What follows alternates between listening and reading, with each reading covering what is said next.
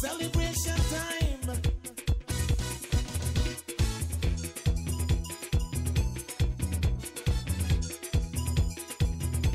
It don't matter what part of the jewel they come from. You that you and me that me. But guess what? All are we the one. See what I mean? Jump and shout all over the nation. We're breaking out with a new creation. In our last show, we started our tour of the Belize Zoo. We continue our walkthrough with Director Celso Poot, Conservation Program Manager Jamal Andrewin Bohn, and General Curator Humberto Wohlers. We will have that for you after we hear from our partners. Belize Natural Energy Charitable Trust, the Barry, Shell Belize, and the National Gas Company.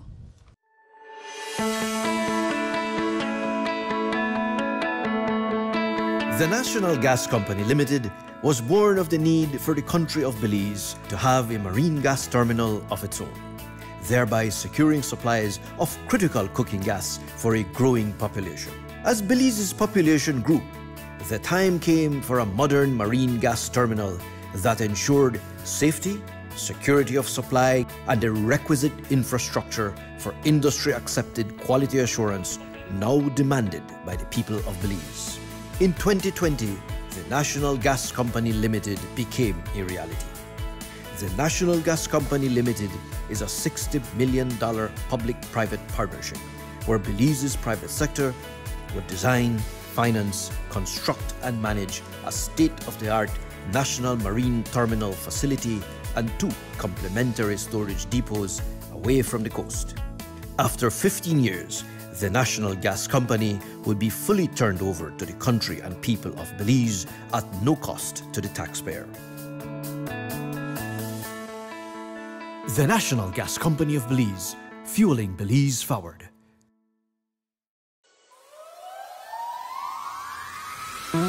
We are the Barry, offering you great products, good service, and of course, the lowest prices in the entire country. Visit us in Belize City, Belmopan, San Ignacio Cayo, Orange, and now in San Pedro, La Isla Bonita. The Barry. Get more? Be less.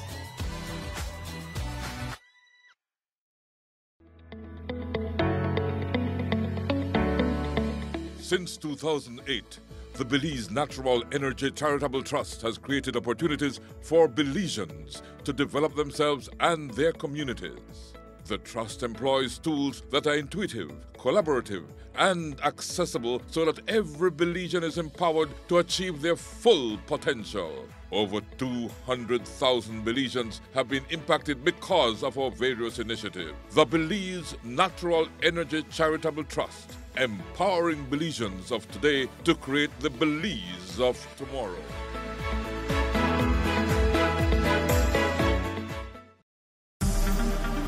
Shell V-Power, with 3 times more cleaning and friction-reducing molecules.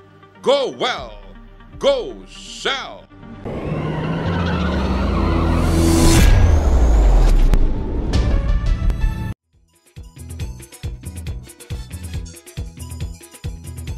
It don't matter what part of the jewel they come from. The sign says, "Welcome to the Belize Zoo." Zoo entrance. Right, Celso? And Celso is the man here at the zoo. Celso, we did a very enjoyable tour the other day with you. This is the second part of our tour. But I am wondering if I did introduce you as what do you do at the zoo? Thanks, Chief, and thanks for coming back. We actually are glad to have you back. I'm the director for the Belize Zoo and Tropical Education Center. So most people think about the zoo, but there's the other arm. There's the Tropical Education Center where we host school groups with staying with the Belize Zoo. Yeah. So one day I'd like to come and look at that Tropical Education Center behind the scenes and what have you. So once again, thank you, and let's continue our tour of the Belize Zoo. Sure, Chief. Let's continue. All right.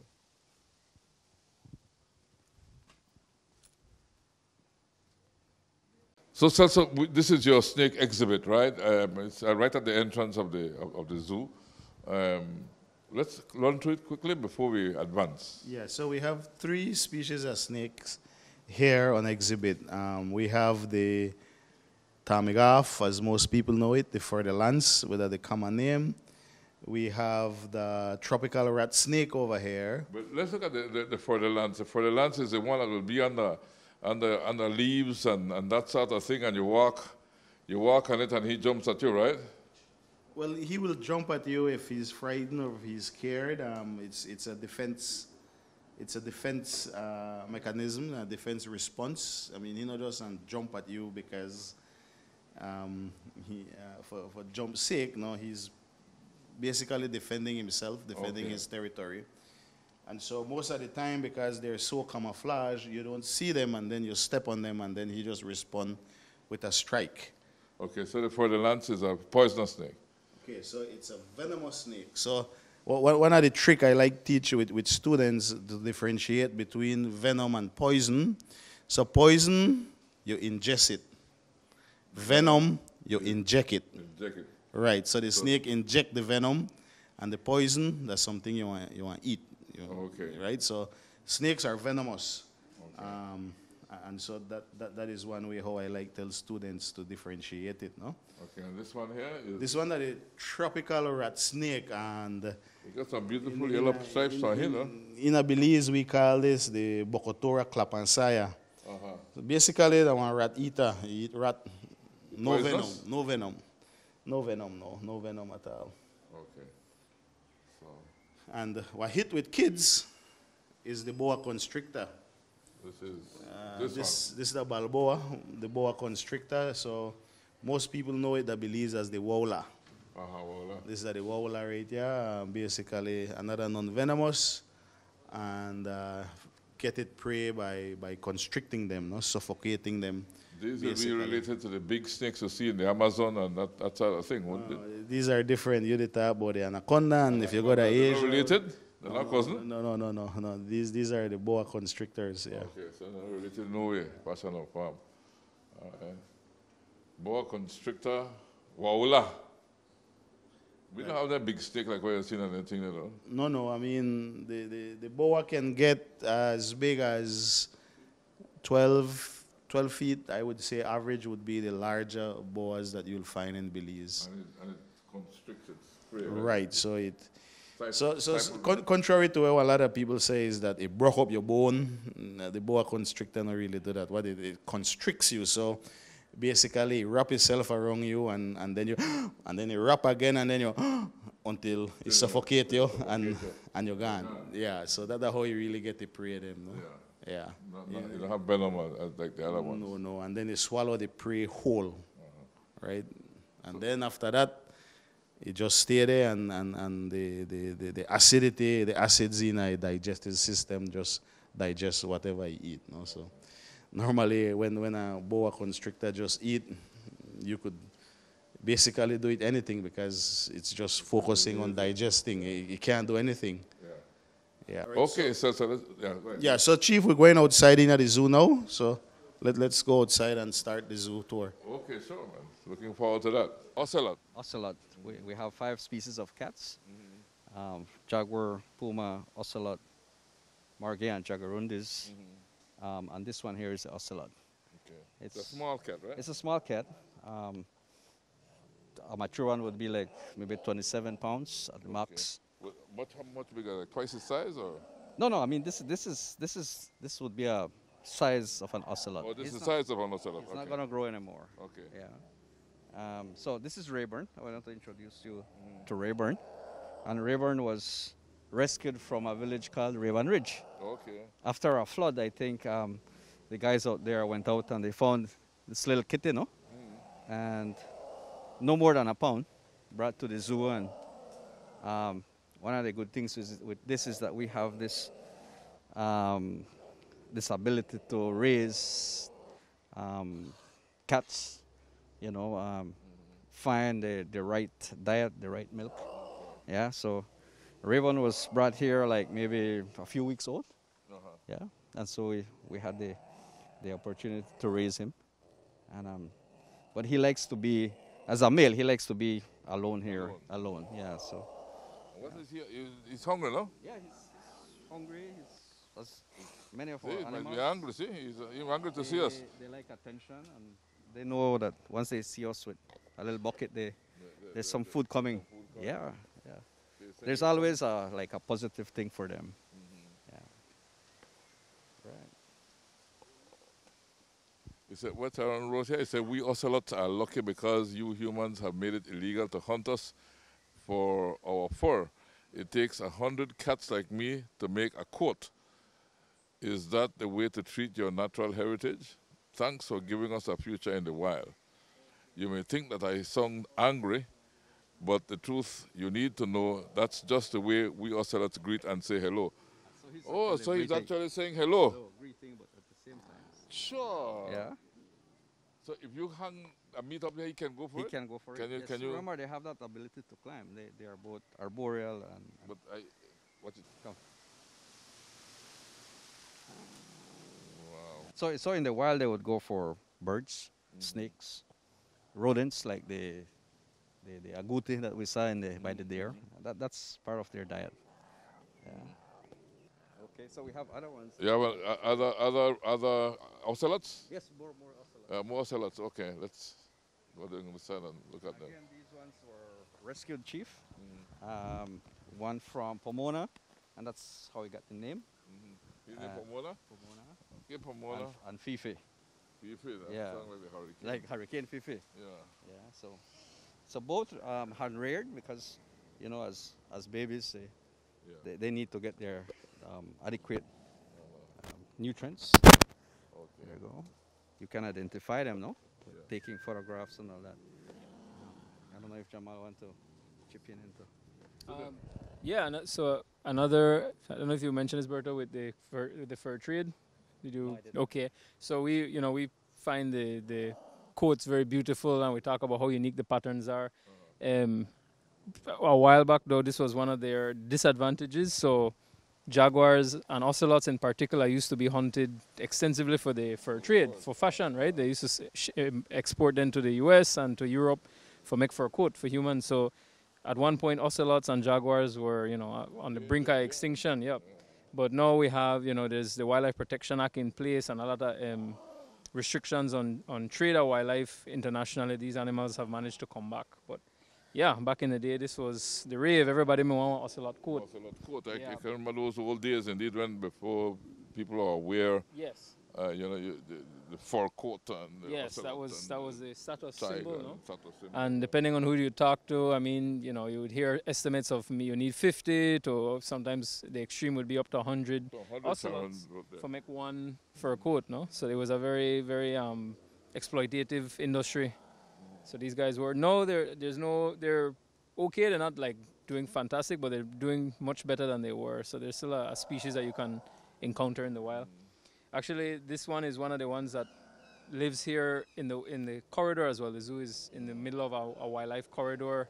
So we've recorded jaguar, tapir, ocelot living on our properties in the wild, just using the trails and doing their own thing. So they do move across these kinds of landscape in Belize. But you're moving around as a human being in their domain. Would they attack you?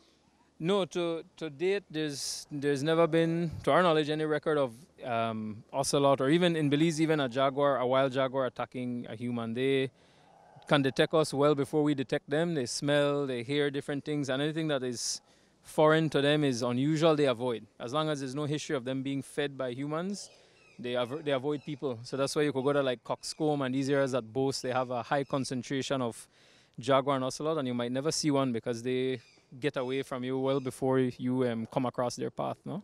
So yeah, they stick to themselves if they're given the space and there's no competition. But I remember someone told me, if you ever come across a jaguar while you're doing your show, don't run, just turn up and stare him. Don't run. We've heard different recommendations on what to do. My favorite one is we had a colleague that was doing some studies out in the wild, and he was bent over down low, I think setting up a camera trap, and he turned around and there's a small, looked like maybe a female jaguar in the path looking at him, and he said all he had on him was a bright yellow umbrella, and so he see the jaguar kind of curiously watching and slowly making her way maybe to investigate more. So he didn't notice, so he swung around and popped open the yellow umbrella, and that apparently startled the jaguar, and she walked off the trail and went. So we've heard stand your ground. We've heard, again, make unusual sights and sounds. Yeah. Anything that is alien or foreign to them will give them pause. So that's the... So the moral stories always have a yellow umbrella on you in the wild. I'm also told that they prey on cattle and what the jaguars particularly, and that when you have your cattle, you should maybe put a donkey there because the donkey does not move, and so he watches the donkey with curiosity and forgets about what he came for, which is where to go with your cattle.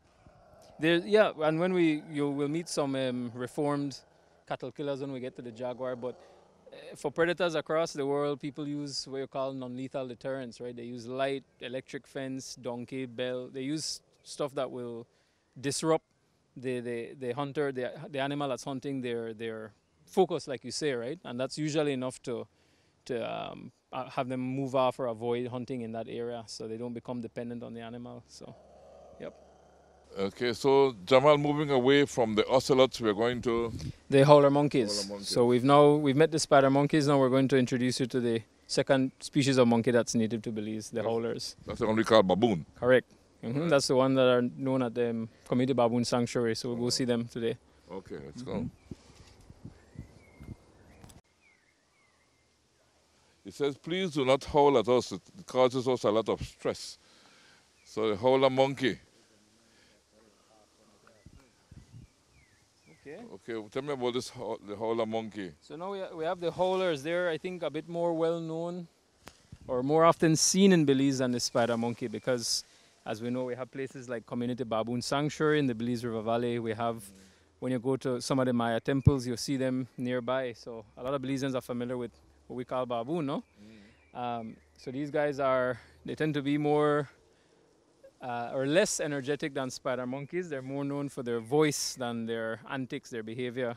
They're one of the loudest animals in the world. Their voice can carry literally 3-4 miles on a quiet day through the landscape. Now these guys are, again, they're on the ground because we just put in some food for them, but usually they'll stay up in the trees where they're most adaptable, right? And what do they eat, roughly? They eat, the biggest portion of their diet is leaves. So they have a much more leaf-based diet than like spider monkeys and others that eat more fruit and more nutrient or protein-rich foods, which probably adds to why they're less energetic, right? The young ones are the exception, but as they get older, they start resting more. So leaves, a lot of leaves, you notice they eat. The leave one, they try to figure out how to get down. So they spend a big part of the day eating and then just digesting. And so... How do I get down there? How do I get down there? It's a learning curve. Learning curve, yeah. That's a learning curve right there. Yep. Amazing. Oh, you grab your one thing, I eat it though. That's right.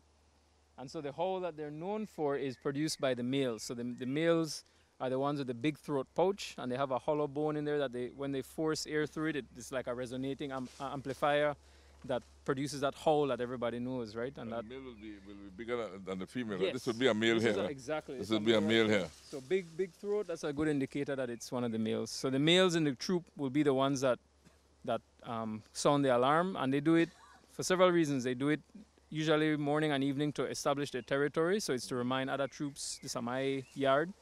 But anything that threatens them, so if a predator comes by or a rival troop, they will howl to basically try to scare the animal away, to raise the alarm, and to protect their young ones. So it's a stress response, and that's why we have up these signs around the zoo that we discourage visitors from trying to get them to howl for entertainment, right? Because it's not them saying hello, it's them telling you to go away. Yeah. So it's a and you look at their body language, they get really aggressive and they lunge when they're howling. So they do it when they need to, but we don't get them riled up because it's stressful on them, no? So they're peaceful right now. Yes.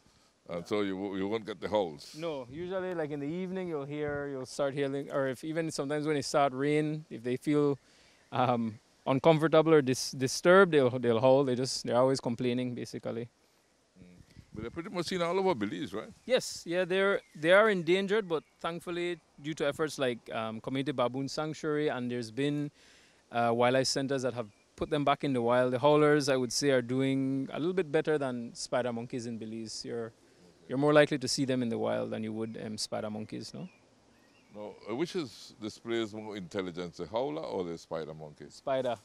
Spider. No offense to these guys, but No spider offense, monkeys spider. are yeah, and this is by people that study them. Primatologists have shared with us that spider monkeys definitely have more they have more processing going on than howlers. Yeah. You could see them, and even in their behavior, even visiting here, how the spider behave, walking straight and everything. You can see that maybe he processes things in a different way than the howlers, and maybe in a more efficient way. Yeah. And even just like we mentioned back with the spiders, the way spider monkeys recognize and interact with just the public, they watch, they follow you. They're more aware, I think, and more bold in interacting with animals outside their troop than howler monkeys. Well, what about sickness? What would be a common illness that would maybe affect these monkeys? So they can get tuberculosis. So TB is a big one. And usually when we get a new intake, the animal care team have to quarantine them and test them for TB. So it doesn't transmit not only to the other monkeys but to our staff as well. It's one of those. It can transmit the disease to human beings. So this is one of those zoonotic disease we talk about when we advise people don't mess with monkeys in the wild, don't have them as pets because they do have stuff that can transfer. Other diseases, I don't know what else are major ones we look out for. Right. So parasites, yep. So you have to. Yep. Yellow fever was the big one back in the day, in the 50s. So that and the pet trade together, really cause a decline in the monkey populations that we have in Belize. And they also have a hierarchy, right? Because the big male would be the one who would control this area, apparently, Correct, yeah. The others would steal a little bit and run. Yes, you'll have some more dominant males. You might have some younger ones in the group, but you see as well, like up-and-coming males going off on their own. So they maybe get forced out of the group or they just branch out to start their own group. So you might see them roaming in the forest without a troop along with them, right? So yeah, there's definitely a social structure with the monkeys, especially the howlers. Mm-hmm. Where are we going now? Go to the puma. We'll do another wildcat. Okay, we're going to do another wildcat. You're telling me the puma? Yes. Belize has a healthy population of pumas, right? It does. They're actually, and as far as just the species, they're the mammal with the biggest range in the Western Hemisphere. You get them from Canada all the way down to almost to the tip of Chile. So almost every country in our hemisphere has puma, even if they call it by a different name: cougar, mountain lion, red tiger. Red tiger, exactly. Yeah. Same animal, just different size. But our size, how would our size compare with the sizes in the other countries? Ours are small. We have small pumas. Yeah, especially people from North America, they always remark at how much, like they're almost sometimes half the size of the ones they would encounter in like California and in Montana and those areas. So ours are much smaller. Mm-hmm. This is Princess or? Princess, okay. Wake up, Princess. She did not. Burton, if you So this is a small version of the puma. I don't want to see the big one. And the females, this is a female puma. They're smaller even than the males that we have. So right now we'll get some treats and see if she comes over. Yep. You got that? So this one is not asleep like the other one. And what's the name of this one? I guess he's just active. He never had enough food last night, so he's waiting for while he treat. And the name is? This is Freddy. Freddy Cougar. Freddy Cougar? Yeah, because one of the names they give them is, they got from cougar, puma, mountain lion. In Belize, we call him red tiger. So this is one of the cats with all the names. But basically, you're saying that these are smaller compared to their Central American counterparts or North American counterparts. How about the South American puma? Is it smaller than this? Bigger. So it's bigger too? There's a rule. Why our region is smaller than the normal? There's a theory in biology called the Bergmann's rule that states that most mammals, as you move further away from the equator, they get bigger. So that's why the white-tailed deer are bigger in the north, the puma's bigger in the north and the south, jaguar's bigger in the south than in Central America. And for the predators, it's part of it is more space, bigger prey, as well, and there's a trade-off with retaining body heat and so on. We're in a more hot tropical climate, so the smaller they are, the easier it is to lose heat and that sort of thing. In more colder climates or more varied temperatures, they could afford to be bigger, right? They could retain heat better and that sort of thing. They need a body fat to keep them warm. Correct, yeah. So more bulk exactly for the harsh seasons that they go through. Whereas here we only got rain and dry, right?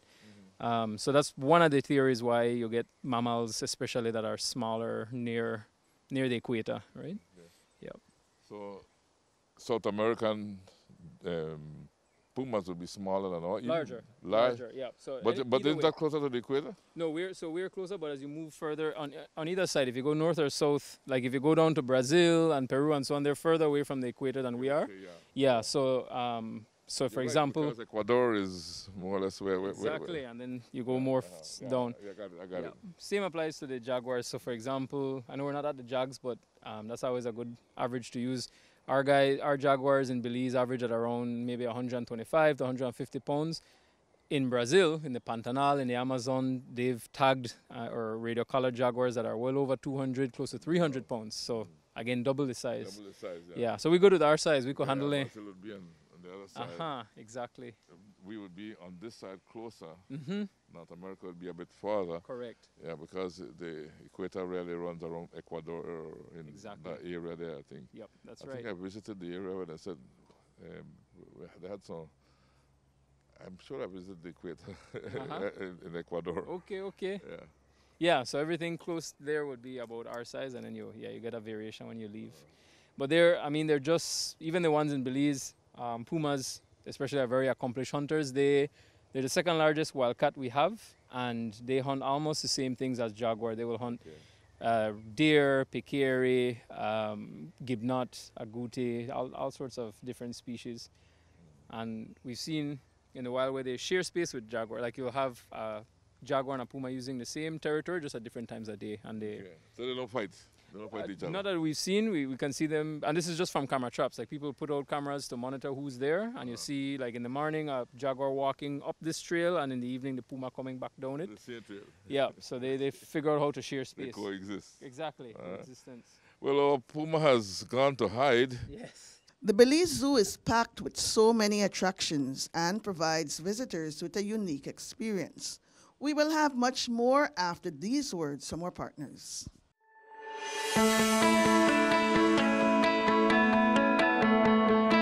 The National Gas Company Limited was born of the need for the country of Belize to have a marine gas terminal of its own, thereby securing supplies of critical cooking gas for a growing population. As Belize's population grew, the time came for a modern marine gas terminal that ensured safety, security of supply, and the requisite infrastructure for industry-accepted quality assurance now demanded by the people of Belize.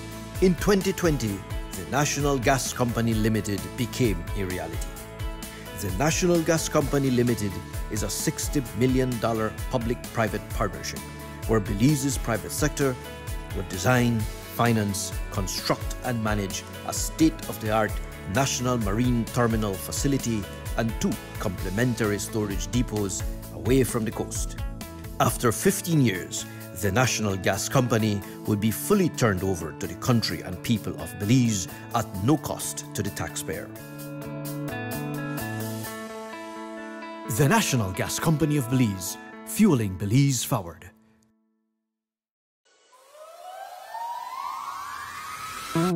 We are the Barry, offering you great products, good service, and of course, the lowest prices in the entire country. Visit us in Belize City, Belmopan, San Ignacio Cayo, Orange, and now in San Pedro, La Isla Bonita. The Barry. Get more? Pay less.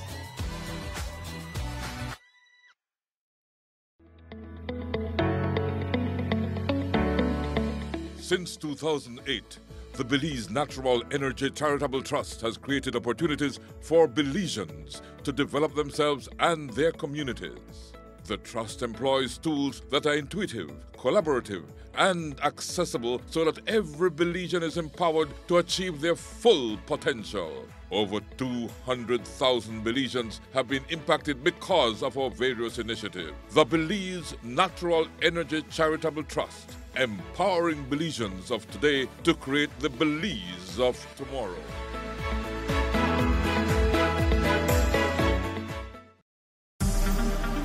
Shell V-Power, with 3 times more cleaning and friction-reducing molecules. Go well, go Shell!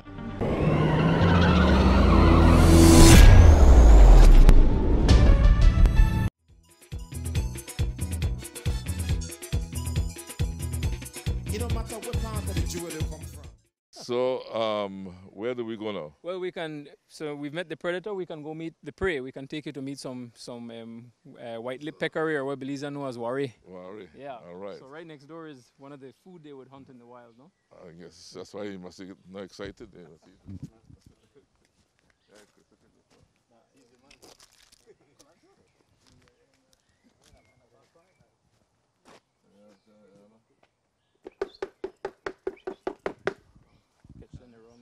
So these are peccaries, right? Yes. But if you're in the wild and one of these things chase you, you better run, right? Right. Sorry. How do you escape these in the wild? Because they will chase you, right? They will chase you in the wild. I don't know if there is a ton of route to escape from them, but climb a tree, the nearest one. Can they climb trees? No, they can't. They can't. They're But strictly- they would chase you if you come across them in the wild. Yes, because you are in their territory.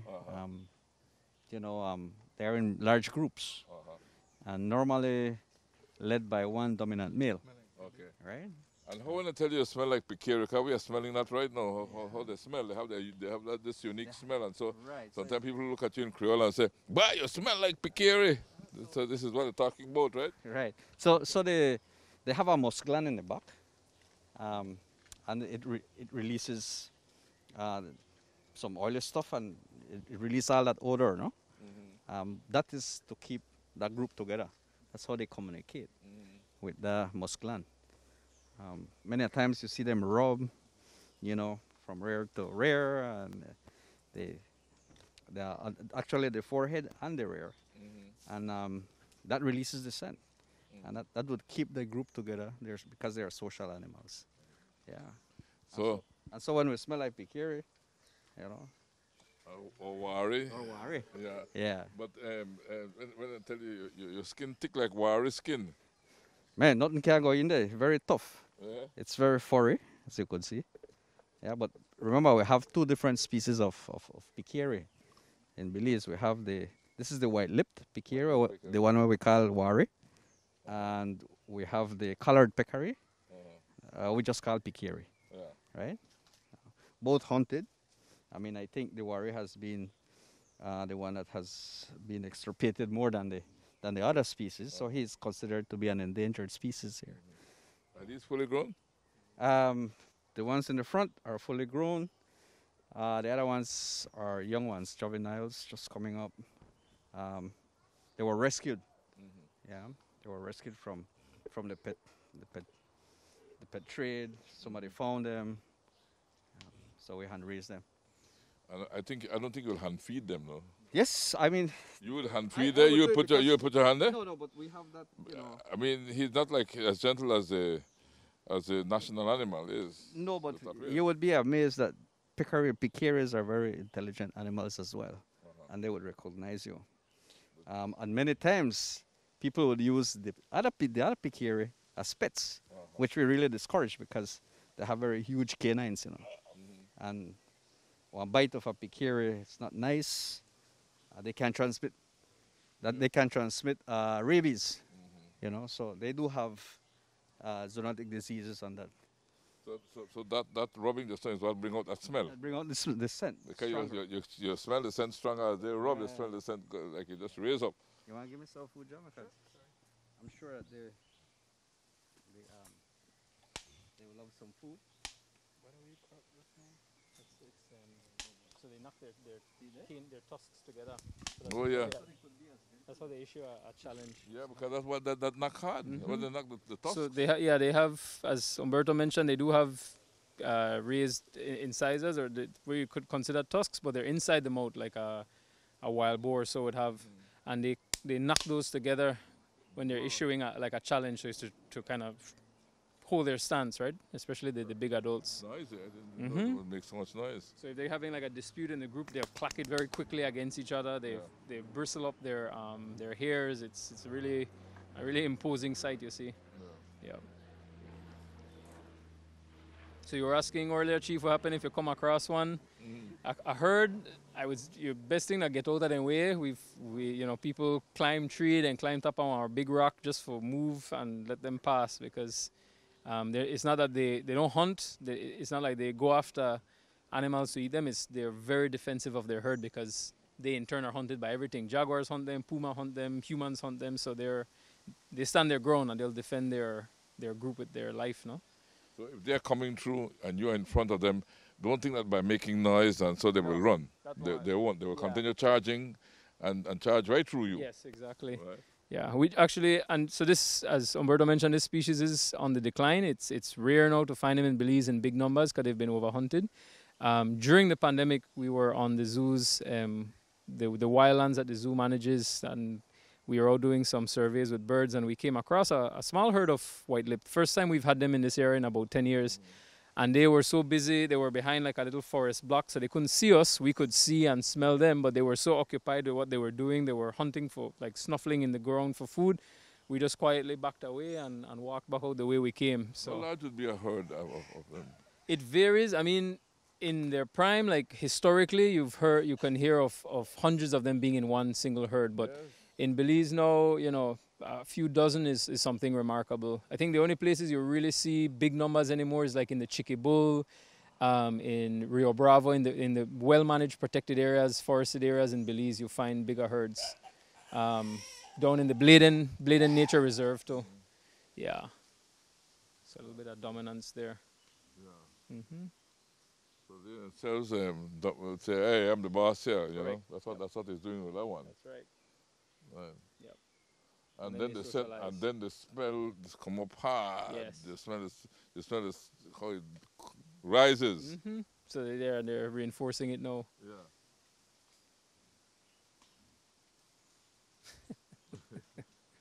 Yeah, I'll have their own code now. That's right. Their own code. And this the landscaping you see here, the keepers didn't do. This is all they worry. They do their own landscaping. So this used to be forested just like next to us. And over time they root out everything. So they churn it up looking for food. They're good at clearing a lot. Aggressive. Yes. So where are you taking me now? Well, I'm taking you to see Sylvia, one of our jaguars. Sylvia is a jaguar? Right. Okay, let's go and see Sylvia the jaguar. Okay. Let's get to know Sylvia. So here we have Sylvia. She's one of the female jaguars that we have at the zoo, and she is a graduate of the human jaguar conflict program the zoo's run since 2003, almost 20 years. These are jaguars that we've kind of touched on this earlier, Chief, but these are jaguars that go into communities or are on near farms and start hunting domesticated and livestock animals. So they hunt dog, pig, sheep, cow. Wow. Sylvia, in her case, she came from Sylvester village, which is in the north. She was hunting dogs consistently in that village. And so the villagers obviously didn't want to harm her, but they also didn't want their dogs to keep going missing. So they called the zoo and forest department for assistance. And usually what we do is, so the zoo, we're an NGO, we're not a government entity. So forestry leads with doing an assessment of like a jaguar conflict in a community. And once they've done their assessment, if they confirm that the jaguar has to be removed, then the zoo comes and assists. No? So the team goes out, traps the animal humanely, brings them there to the zoo. And what Humberto just did is something that is done from the day they come in. They're hand-fed, they get direct interaction with the animal care team, the zookeepers, so they build a bond with humans, because these are animals we can't release back into the wild, right? Yeah. Sylvia has some messed up teeth. She has some broken canines. We get jaguar that have been shot. They come in with bad eye injury. They're old and got glaucoma or cataracts. And so you can't relocate them. The only place they can come is to a setting like the zoo where they're not going to be a hazard to people or to their livestock anymore, no? So the idea is to get them comfortable with people since they're going to be around people a very long time. And not all of them are like people. I mean, some of them will just tolerate the zookeepers, but like Silva, you notice she responds to you. Yeah, she doesn't mind strangers near her, so she'll be one of the representatives that comes out into the main part of the zoo to meet people. Look at those claws. Mm-hmm. Look at those claws. Yep. So Silva, how much she weighs? Humberto? About 60, right? Yeah, so small jaguar, she right? is. So she's maybe like the runt of her litter. She's small even by female jaguar standards of Belize. She should be a little bigger, but she's not. The males, like we mentioned before, can get over 100 pounds, but the females are usually probably around 80 or 90. They max out. But she's ferocious. She's intense. I feel like the female jaguars are always more intense than the males, and you know they're just as good hunters as their counterparts. And it's amazing that no two of them have the same pattern. Correct. Exact. No two of them have the same exact pattern. And that's really useful when you're doing an assessment for a problem jaguar, because you don't want to catch the wrong animal. The reality is you could have a jaguar living in or near a community that never caused trouble. We've seen this with camera traps where people will get dog and no fence, the dog never go missing, but you clearly see on camera a jaguar passing through on a trail and he doesn't disturb anybody. So the researchers can study the pattern on the flanks of the animal. If they get both sides, they could put two cameras on a trail and figure out if there's one or two or more jaguars using an area and who the one is that's coming into the farm or the community and hunting. So when you set a trap, you know, you could refer to the photos and ensure, yes, this is the one that we were looking for, right? So you don't take out the wrong animal.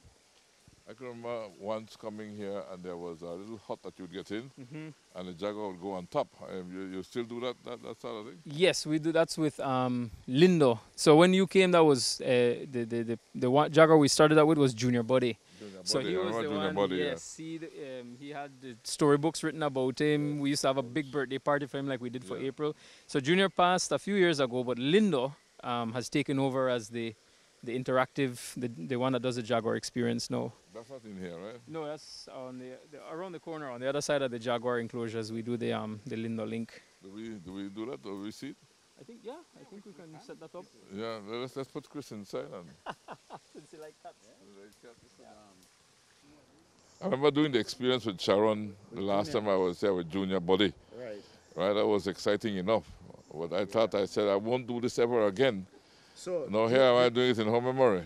The thing is that Junior was born, or Junior came to us very, very young. So we hand raised Junior. The zookeepers, they fed Junior round the clock, 24 hours a day. So he was imprinted. Now, Lindo came to us as an adult wild cat. Tell me, Junior make more sense than Lindo have. I don't want to say that, but I mean, easier. I think we may trust the man more. So we're going in there with something where we don't trust, or? No, man, we trust the man. Okay. We trust her. All right. Okay. So I want to introduce Herson. Herson, the one of the jaguar keeper them here at the zoo. So Herson, how long have you been keeping jaguars here at the zoo? I've been here at the zoo for 7 years and been working mostly with the cats. And Lindo is one of the jaguars I work with every day. Yeah. So how safe is Lindo when we go in there? He is very used to people, and like Celso said, we're gonna lock him up and we're gonna go inside. There is a joke: if you see me running, then you run too. But that's just a joke. No, but it's very safe to go inside. But you can't run left on jaguar, right? Oh no, not no way. Yeah, so might as well you just turn up there and tell him, hey guy, you have your way. You know? Yeah. Then he might change your mind, right? So Chief, you asked about if it's safe. Yeah, we have steps to go about, doing this experience. Him, you have to get him with the food, so that is one positive thing. Then we lock him up. We secure the gates. That's one of the main things. We have to ensure that the gates are secure before you step into the jaguar territory. Yeah. The next step would be release him while you guys are in there secure. Okay. So everything is with, going by step. and with food. And I don't come out of that cage unless you said come out. Say come out, right? Okay. All right. Let's try it then and see what happens. So it's safe, right, Victor? Yes, I'm going to lock him up first, and then you guys give me a minute. All right. Cage, right. We're, In a safety cage. we're inside a safety cage, Right. inside of Linda's caged area. Right. And so Linda will be appearing in a few. He's coming right A matter of fact, he's coming. Where is he? Oh, Linda. He throws before he gets here. Oh, he takes his own time. Takes his own time. Right. Oh, here's Lindo. Okay. Here's Lindo. Hi, Lindo. Hey, Lindo. So he wants to look at him first and see how big he is, and then we tell him to roll over. Okay. Roll over and give me. Come on, one more time. Roll over. Roll over. Lindo is a friendly jaguar man. Yeah. I wouldn't want to be out there with him, though, to find out. No.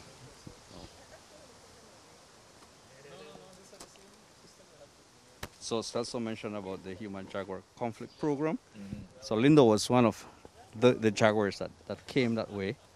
And with a lot of work, a lot of training, this is how far we have reached. You have done a lot bigger with him. Right, because it comes from the wild state, and they have a different behavior than you could see now. Than body. Right. Than the body. Yes. All right.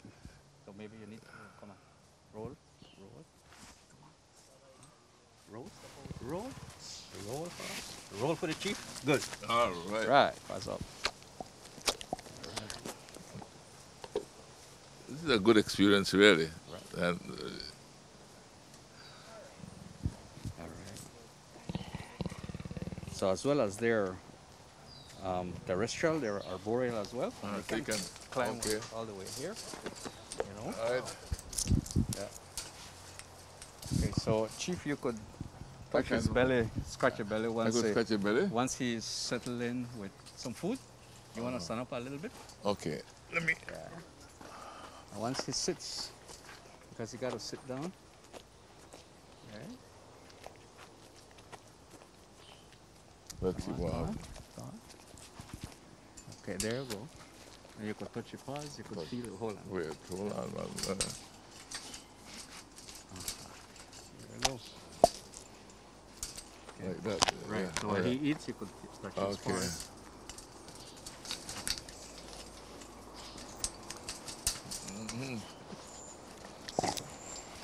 Good.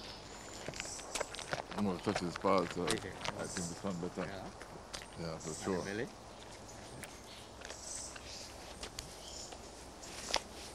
Good.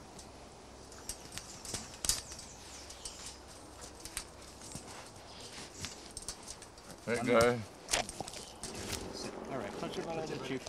Okay. You don't mind that.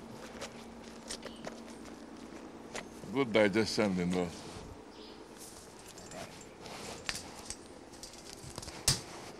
So this gives us a nice experience. This is a good experience, a wonderful experience. It is a wonderful experience, and I think it would be good if more Belizeans would have this experience seeing a jaguar so close, you know. I mean, you almost feel like you could touch your head.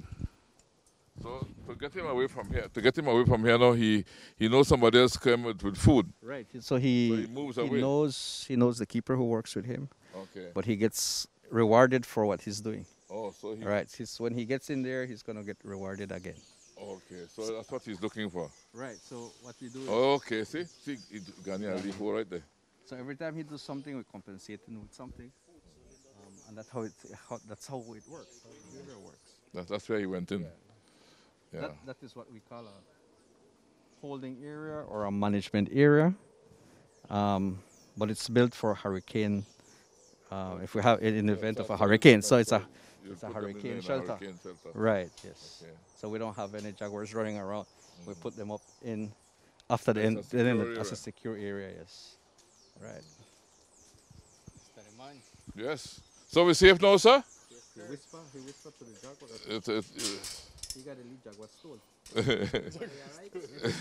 Watch your head. Yeah, well, Follow the guy. it was an amazing experience, really. It's a good experience. You lock it up, Mr. Bruno? Yeah.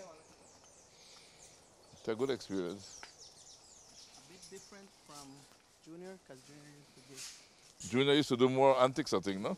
do kiss on your forehead. Yes, I think I remember that. It's a bit different with him. Yeah. But it's still good because you get really close to a jaguar. You get close now. We do it, right? Okay, so we're going to see his bunker, his management area.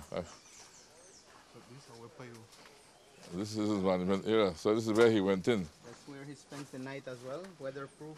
Oh, he spent the night in there? That's where our jaguars spend the night, yes. It's a weatherproof management area for hurricanes. And they are trained to come in the evening and spend the night in there. And then in the morning, we just release them back again after checking, make sure all the electrics are working before we let them out.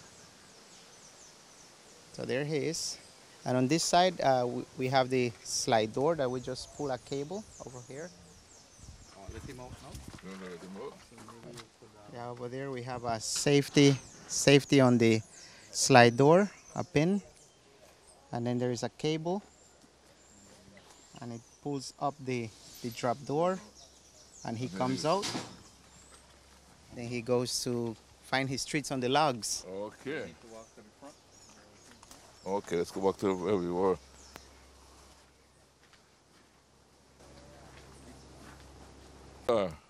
These are... on our way to the other jaguar spot, these are what? These are the Coatimundi, or what Belizeans know as quash.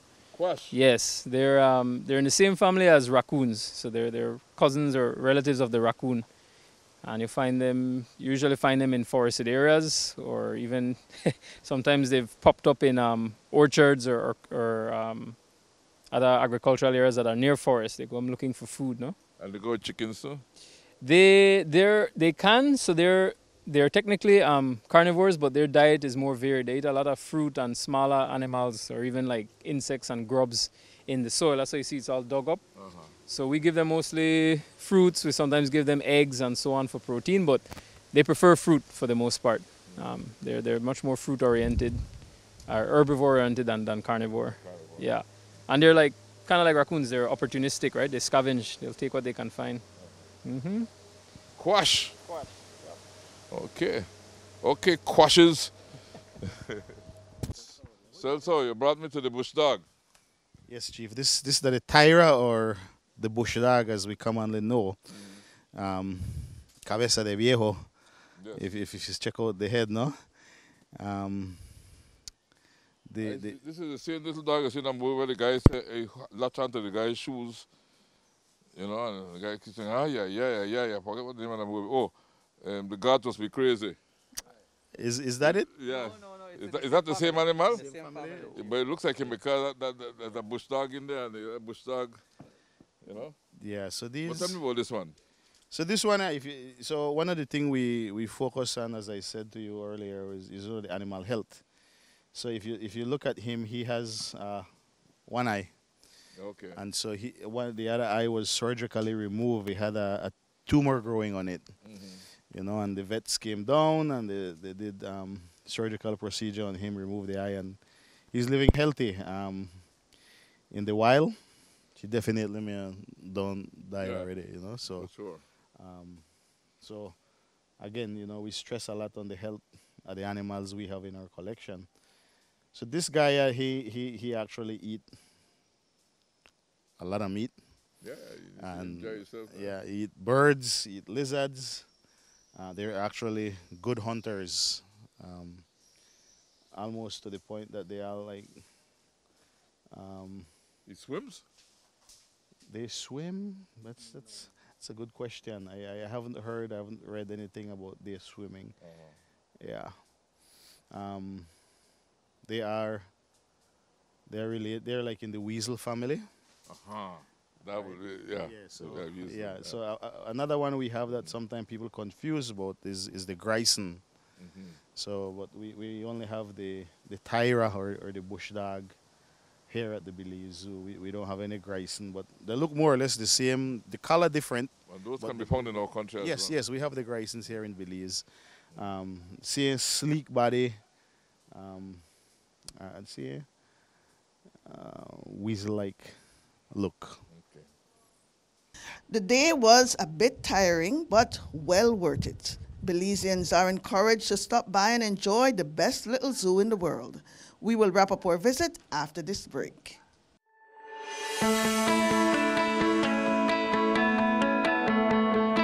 The National Gas Company Limited was born of the need for the country of Belize to have a marine gas terminal of its own, thereby securing supplies of critical cooking gas for a growing population. As Belize's population grew, the time came for a modern marine gas terminal that ensured safety, security of supply, and the requisite infrastructure for industry-accepted quality assurance now demanded by the people of Belize. In 2020, the National Gas Company Limited became a reality. The National Gas Company Limited is a $60 million public-private partnership where Belize's private sector would design, finance, construct and manage a state-of-the-art national marine terminal facility and 2 complementary storage depots away from the coast. After 15 years, the National Gas Company would be fully turned over to the country and people of Belize at no cost to the taxpayer. The National Gas Company of Belize, fueling Belize forward.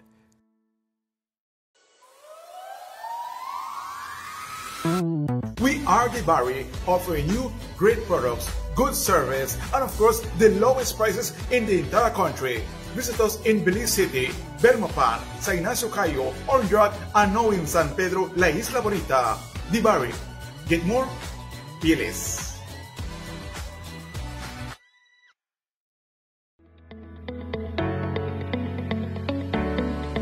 Since 2008, the Belize Natural Energy Charitable Trust has created opportunities for Belizeans to develop themselves and their communities. The trust employs tools that are intuitive, collaborative, and accessible so that every Belizean is empowered to achieve their full potential. Over 200,000 Belizeans have been impacted because of our various initiatives. The Belize Natural Energy Charitable Trust, empowering Belizeans of today to create the Belize of tomorrow.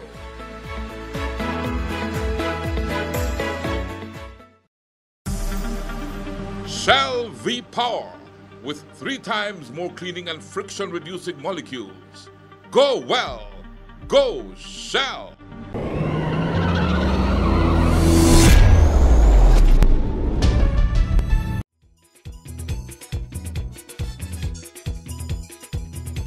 It don't matter what part of the jewel they come from. All right, so where are you taking me now? So we're going to see, we are staying at the wetlands and we're going to see the crocodiles.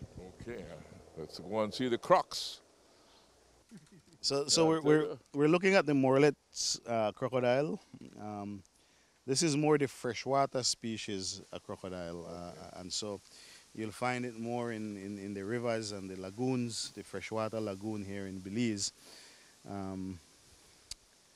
The American saltwater crocodile is much larger, and we'll see that over in the other exhibit. If you have water in your backyard, a Morlet crocodile might very well be in there as well, right? Well, we find, remember the freshwater pond that we have over there, that occasionally we get one just come down with the rains in the flood water, and he inhabit there, and when another rain, another flood come, he go. Yeah. So yes, they do. They move, right? They move around, right? Sorry. Yes, they do move around, and sometimes they just move with the current, with the flood that is occurring. Then they put their babies, they will lay eggs in those ponds, because, you know, everywhere you go in Belize, you see crocodiles. You know? Anywhere there's water, there are crocodiles. Yeah, the population of crocodiles in Belize seem to be rebounding. A lot of protection, a lot of education and awareness have happened over the years, and so crocodiles, the population seem to rebounding, and everywhere. One of the challenges we have is the human-wildlife conflict. So crocodile this time, we talk about jaguar now, we also have crocodile. Crocodile showing up in people's backyard, especially the areas where have canals or canal. You know, so you see a crocodile in your backyard by the canal, and then you start to feed it. And after a while, the crocodile become habituated, and they start to associate you with food, and they start to wait for you to feed it, and then it become a problem.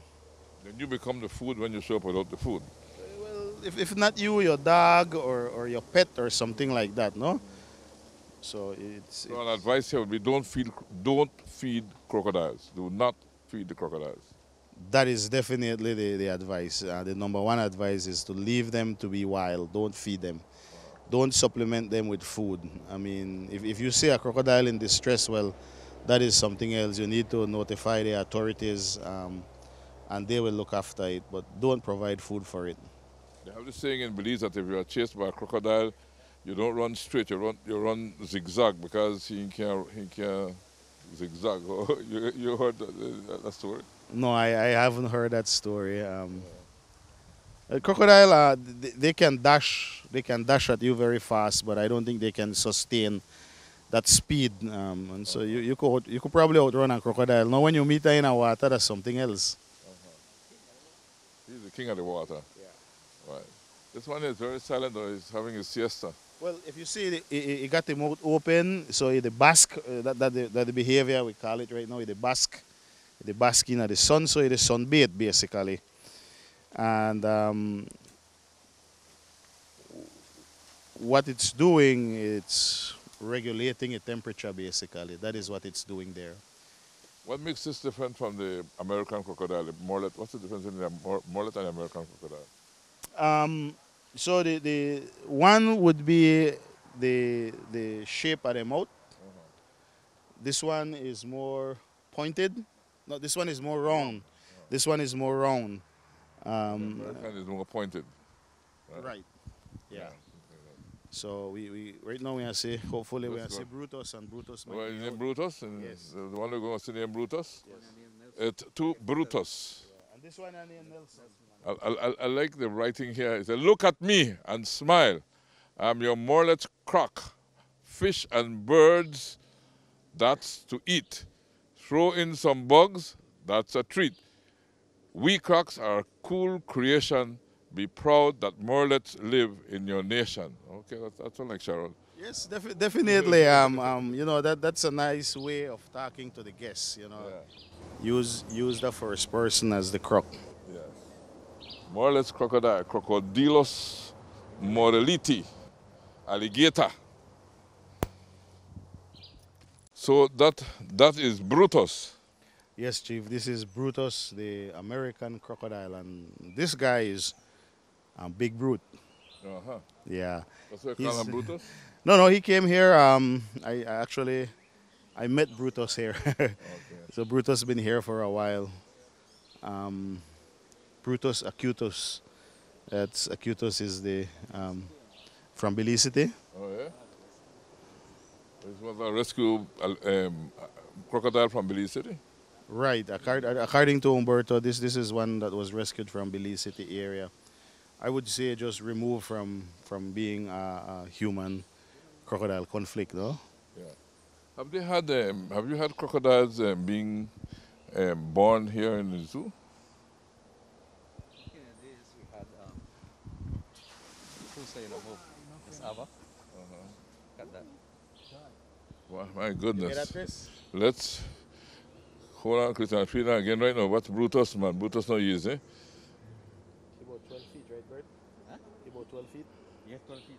12 feet. So Brutus is about 12 feet long. 300 pounds. So you know, it took the zookeepers a while, but I mean, always you need to know the weight of the animals. So how would you weigh a thing like Brutus? To administer medicine or anything like that, no, because they get sick too. After all, then they're in a captivity, they're not in their natural elements. But how would you weigh a Brutus like that? So what the keepers did is they devised, so we have a scale that we weigh big animals on, and they devised a cage, a net like a board, and they put food and lure Brutus onto that board, and eventually the man get a full body on the board, and then the board is on the scale, and that is how we were able to get his full weight. That's a trick Brutus, huh? Right. Again, that just modifying their behavior, and also to training them, teaching them, and rewarding them when they do what you want they do. So how often do you feed Brutus? So Once a week? he's fed once a week. In the wild, they don't eat every day. They don't eat every week. I mean, when they get a good meal, they have to digest that for a while, and so they can go months without eating. Serious? Yeah. So Brutus could eat once a week and look at and get as big as that? Yeah, correct.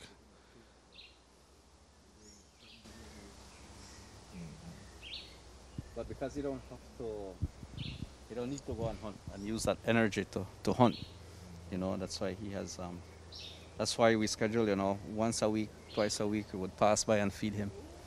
Yeah. You'll find Brutus over that side, the basking of the sun as well, just regulating the temperature over that side where it's dry. When you talk about regulating temperature, what's the process that they go through doing that? Well, remember over there we saw the morelets sitting in the sun, opening them out and not moving any at all. So they don't regulate their own temperature. They have to. Their temperature it goes with the environment. So come out in the sun, bask in the sun, and heat up the body. Basically, that's what they do. When they feel too cold and just come out and right. So in a layman's term, basically that's what they do. No, I mean. Tired of the water, come up and bask in the sun. Come and bask in the sun, and you'll find that the reptiles, they do that, right? So they just try and bring their body temperature to the temperature of the environment they're in. Because reptiles normally are cold-blooded animals. That is correct. Right? That is because they're cold-blooded, they take the heat and regulate themselves, like you were saying.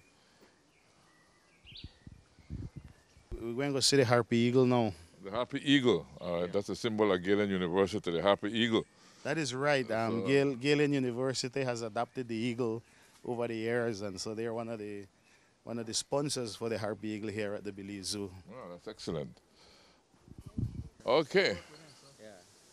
So we are at the harpy eagles exhibit, right? And there's a harpy eagle. It's a big eagle, and harpy eagle is really the symbol of Galen University, right? That's right, and they're very proud. Yes, of course. So this is the queen. Is one of the harpy eagles that was brought from Panama for the reintroduction program. But you can find them in Belize as well, right? Of course, but very rare. You will see them. Their preference would be really in the high canopies, in the Chiquibul Forest, the Bladen Reserve. But yeah, the queen was one of the birds that was brought for release here in Belize. But because of her behavior, they used to return back to the base, to the researchers' base. They all decided to remove her from the program and bring her here to the zoo to make her an ambassador harpy. So her name is the queen. It's one of the queen. The queen. The queen. Yeah, it's one of the largest birds, eagles actually, in can you bring Americas. Can you bring the queen closer to us? Well, I'm trying to do that. Yeah, trying to. We have Panama, who's my very close friend. Okay. Yeah. Okay, the queen.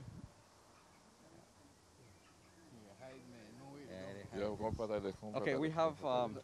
We can meet Panama here. Okay. You're in Panama. Where's the queen? Panama. So Panama is the male. The queen is the female. So we have a pair. Okay, so this is a male harpy eagle. So in raptors, the majority of the times the males are smaller, females are larger. Oh yeah? Yeah. The female is much larger. You could see. Yeah, that's a much larger bird. The female is much larger. Panama. Panama. Panama. You think about it. Come on. Come on. There. Wow. Panama, you know, use it. Yeah. Ooh. Look at Panama. Look at the crest. Yeah. You know, and the size of the talons Wow. compared to the size of a grizzly bear claws. Here, Panama. You gotta see it sideways, no? Where you see front way? Front way, so it's the front way. Is there too much people? Yeah. There we go. Yeah. Panama. So this was one of Sharon's buddies. And nope. They're dropping it, Panama. Dropping What's it. going on? What's going on? Maybe not the favorite piece, but make we try this. This is chicken liver. Come on. Come on, Panama. Drop your food, Panama. Yeah, it's probably not too hungry, but yeah. Not tasty. Not taste good for you. Not taste good for today. What are you gonna do? But one of their natural prey would be, you know, agoutis, deer, birds, other different species of birds. What's happening? What's happening? Talk to me. Okay. So what you saying? I guess he expect only rat, because that's one of their favorite food. Oh, they like rats? They like rat, Yeah. big rats. Oh. Yeah. So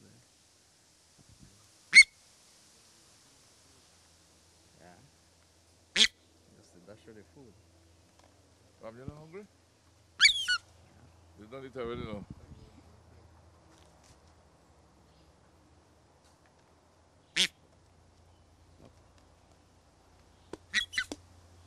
Just missing that rat. Come here. What's happening?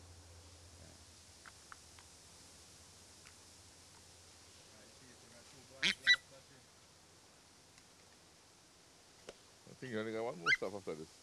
I think so. Here we go, Panama. Yeah, we have the jagger there. Finally, I guess. You get that feet on, yeah. Yes. I think she's just, you know, curious about This us is being what here. everybody Yeah. says. A lot of people like A lot of people. Chrissy like, man. Normally we would come and hand feed, you know. So we spend time with Panama. What's going on?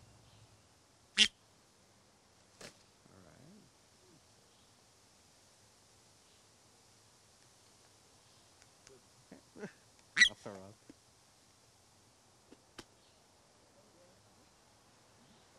Yeah, nice. so Panama is, you know, has been here for 19 years. And Sharon again used to celebrate the birds and birthday, you know, animals. And Panama was one of the birds that, you know, annually there was a celebration. You want one more piece? So Chief, one of the things that we do here, as Celso was saying, we're very committed to animal health and all that. And when we come to birds of prey, especially this size here, we're very careful how to restrain this bird. Yeah. Right? Because of the talons. I was about to ask about the talons. I thought those talons are not easy, man. Not easy. They're made to, you know, to get something, you know, kill it at one pound. You know. Yeah. So we have to restrain him, do any physical exam and all that, and So we have been doing. How do you skip the talons? Right. So we have been doing physical exams every year, checking the beak, checking the eyes, see how the blood looks. We have to take 2 guys to hold him down, and we ensure that we hold those talons really firm, you know, and somebody else will be doing the check while we have somebody holding those 2 talons there. Those Wow. 2, yeah. We wrap him up in a burrito style, basically. Yeah. So because once their eyes are, you know, closed, they're not seeing anybody, they remain calm. Yeah. Yeah. But that is the main weapon there we're concerned of. Yeah. Okay. So yes. All right. Black Queen. Oh yes, the behavior. Black Queen wildness. So So what the harpy is doing is she's gathering twigs around and branches. I think she's getting ready to have young ones? to lay egg. To lay eggs. Yeah. Okay. However, we haven't reached to that decision to breed harpies yet. Okay, so if she will lay eggs, what will happen then? It could be it's infertile. There's no male with her. Okay, so just lay eggs. Just lay eggs, yeah. Just lay eggs. Okay. So these two don't mate? They don't mate. But that's what she's doing right now. She's showing nesting behavior. Okay. Yeah. So this is the other type of cat. Yes. This is the fifth species of cat. Yes. The what do you call it? Jaguarundi. Jaguarundi, or locally known as the halari. Yeah. So when I say you sound like halari. Mm-hmm. So when they say sound like halari, they say you're talking. It sound like the snarling, the noise it makes. That's basically it, no? What would cause them to make the noise? Because they're very silent right now. Yeah, some discomfort, something that disturbs them. Mm-hmm. Just like any ordinary cat, they will hiss, but they are distinct color from the rest of the cats that we have. So this is all of them are the same color? No, they have in two different variation. I've seen a different coloration of a Jaguarundi. Yeah, they have the other one, same color. Yeah. There's one in there. Yeah, in the back. It's more brown. More brown, yeah. More brown. Right. So when they tell you it sound like halari, it's just nice. It's this cat they're talking about. Yeah, some people. There you go. I mean that is just a playful behavior. There's nothing wrong going on there. These two were rescued as cubs, and so we had the opportunity to hand rear the Jaguarundis. Again, we can't really domesticate a Jaguarundi, but they get used to people around. Why the name Jaguarundi? That's a very good question. A very good question. It doesn't really look like a jaguar, even though it's a cat, similar cat, but it doesn't have the spots like the jaguar. Yeah. Jaguarundi. It's a really very good question that I'm not sure how that name came about. Yeah. And they're found all over Belize, right? Yeah, actually, yeah, they're found in the central corridor as well. Very secretive cats. Okay. We don't see them very much. Some people would refer to them as otter cats. They look like the otter, remember the water dog. Almost looks like that. Or weasel cat, they would call them. Yeah. So that is how we get our Jaguarundis here, by rescuing, orphans. We have also, at one point, we bred Jaguarundis, so these are the offsprings on the side here. Offsprings in there? Yeah, but we shouldn't, but it just happened, and we had to, get some control over it. So. Right. Yeah, so the anteater. So this is the anteater. Yes, Chief. This is actually one of the newer residents at the zoo. Most people will remember the anteater at the beginning of the pandemic. We still continue with rescuing animals. So this anteater was an orphan, and so brought here. And again, around the clock, the zookeepers work to keep him alive, and we were successful. And so this is the home we have put together for him. I get the impression, listening to you and introducing me to all these animals, that the zoo does not necessarily go out and capture animals in the wild, but rather take the rescued animals and bring them back to their natural habitat and show us what they are all about. That is correct. We not actively seek animals to host at the zoo. And that's one of the questions a lot of Belizeans like to ask. So, which animal we want to get next? And it doesn't work like that. So, over the years, we've also released a lot of animals. You know, if the veterinarian they say, hey, this animal releasable, then we release it. Animal like this anteater, because find a baby, like how old was he when we got him, Humberto? No more than 2 weeks old. So he became very imprinted on the zookeeping staff and rely on us heavily for food. And so naturally we can't release him back into the wild because he wouldn't be able to. The earlier years, the earlier days, the earlier time he had when he should have learned how to hunt and stuff like that, we were providing food for it. So it can be released into the wild. Some animals, they come to us, they stay behind the scenes. Once they get better, we release them. They're gone. So not every animal that come to the zoo stay at the zoo, and that is something we need to highlight. But right, so once one animal can make it back into the wild, then we take that animal as an educational ambassador animal, and have that animal talk to the guests who are coming, you know, exactly what they're doing here, why they're here, and why is it important to protect them in the wild. Yeah, but it's not like if you go out into the wild and say, okay, I need a howler monkey, so let me go and take one from out of the baboon sanctuary or something. You don't do that type of thing, and I think that is what we need to clarify here, that you have rescued monkeys, you have rescued different species of animals that we have seen here today, but but you don't really go and hunt them in the wild in order to bring them to the zoo. Nor do we buy them. And you don't buy them either. Yes, occasionally you will get someone who call and say, I got one little tiger, how much you know to pay for it? And we don't do that. We discourage that. We try our best to have them bring it in and let them know that we cut and deal with them. Bring the animal to us, we won't report you to Forest Department. We then report that animal to the Forest Department that we receive it, right? Because we don't want to create enemy with the public, you know, because, I mean, trust is important, especially in wildlife conservation.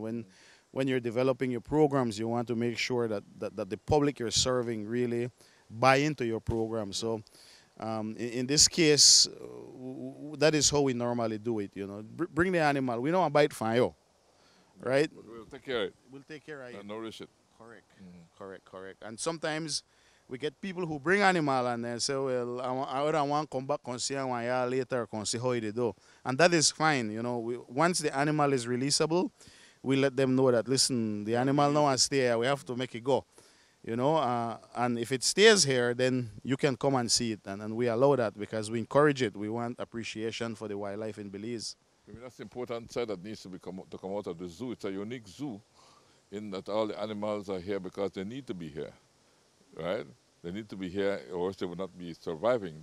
They survive because they're here, but you don't go to where they live naturally and extract them from their natural habitat and bring them to live here, right? To me, that is very important. I think that's also one of the reasons to the zoo's success. The reason why we exist. This is not about making money. You know, one of the perception was that Sharon was rich. No. Sharon was making a lot of money from the zoo, but honestly, all the money that the zoo make go right back into the conservation work that we're doing. And so if you try get into this to make money, if you try start one zoo or one wildlife, sorry, you won't make it because this is not about money making. This is a passion for us. You know, I mean, Humberto has dedicated 30 years at the zoo caring for animal. I into my 27th year. You know, Jamal going into his 13th. This is a labor of passion, basically, that we're doing here. And passion, of course, is love, right? Passion is love. So all that passion, like we were saying, is love, because passion is something that's born from within. Passion is something we carry in us for what we do. We love what we do. So Humberto and Celso, thank you so much. I know Jamal had to leave. But before we leave, because I know we have not seen everything, let me just tell folks that we have not seen everything. There's much more to see here than what we have shown you. Make sure you take the opportunity to visit the #1 zoo in the world, because hey, this is the most beautiful country in the world, and so it's by nature it has the most beautiful zoo in the world. Right? So let's hear from you, Humberto. So, Chief, thanks for coming and taking your time and your team coming out here to see the best little zoo in the world. I mean, as you said, it's passion have us out here And we will continue, we are reassured that we will continue doing our best to take care of our wildlife. Yeah. And Celso, thank you so much for facilitating all this. Hey, Chief, it's a pleasure. We are tasked with a big job. You know, Sharon started something for us here in Belize, and our job is to see that her legacy live on. We appreciate Love FM coming out, spending the day with us to share what Sharon built and left for Belizeans. Now, our job, as I said, is to see this move forward. And one of the best way is by educating the public, making them aware of what we're doing. And you're using your media station as the vehicle for that, and we appreciate that. The support you're giving to us is immense. The zoo is for Belizeans. This has no owner. This is owned by the people of Belize. We are only the driving force behind it, and so I appreciate Miss Ava. I appreciate Chris, the cameraman, coming out and just documenting what we have to share, what we have to offer to the Belizean public. Thanks so much for coming out, and we look forward to having you again as we show you what really go on behind the scenes at the zoo. Because to see that behind the scenes, we're going to do a third show, right? Right. Behind the scenes of the Belize Zoo. That is correct, Chief, because there's a lot more that go on behind the scene that you see. I mean, the zookeepers preparing food, the vets working with the animals. It's just too much for us to do in 1 or 2 days. Yeah. But I've certainly enjoyed my visit here so far. I'm looking forward to coming back, like we're saying, right? And you know, we dedicated these shows to Sharon, to the memory of Sharon Matola. And she loved Belize. She loved the animals of Belize. You know, she loved her people. And so, you know, it's all about love, right? Yes, it's all about love, Chief. That's right. When we love what we do, they say you don't work a day in your life, because you're doing it from the bottom of the heart. It's one of the challenges my family have. Like you could do at the zoo all day. What you do? I mean, it doesn't feel like work. Yeah. You know, it's a passion, like I said earlier. It's like me holding this microphone. It don't feel like work, right? I mean, it's all about love, right? And so when we choose to love, we usually say one thing at our company, right? And that is Belize and beyond.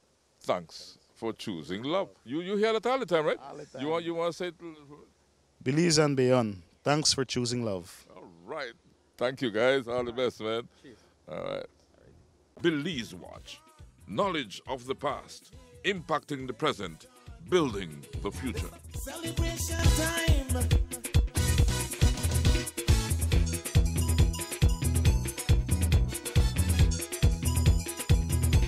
It don't matter what part of the jewel they come from. You that you and me that me. But guess what?